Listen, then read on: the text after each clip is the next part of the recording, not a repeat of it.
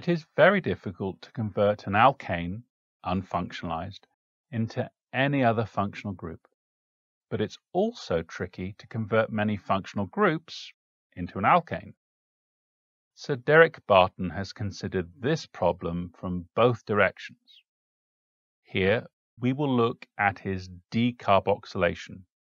A carboxylic acid loses carbon dioxide and thus usefully cuts one carbon from a carbon chain to give an unfunctionalized alkane.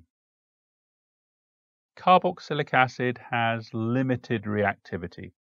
When we want to replace the hydroxyl group with something else, the OH must leave as a stable form, for example, a hydroxide anion. But there are more stable leaving groups, thus originating from more reactive carboxylic acid derivatives, for example, acid chloride. Here, the chloride anion is more stable, happier to leave, than the corresponding hydroxide anion from carboxylic acid. So, to get this extra reactivity, we convert the carboxylic acid into the related acid chloride. Then, we use the sodium salt of N-hydroxypyridine 2-thione as a nucleophile, which attacks the carbonyl carbon of the acid chloride with breaking of the carbonyl double bond in the addition step to provide the tetrahedral intermediate.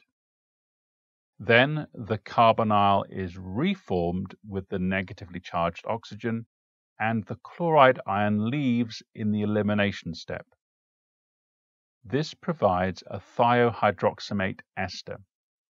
It's the key molecule with which to start our radical chemistry. So, how do we initiate a radical? We will use AIBN, tin hydride, and heat to produce the tributyl tin radical.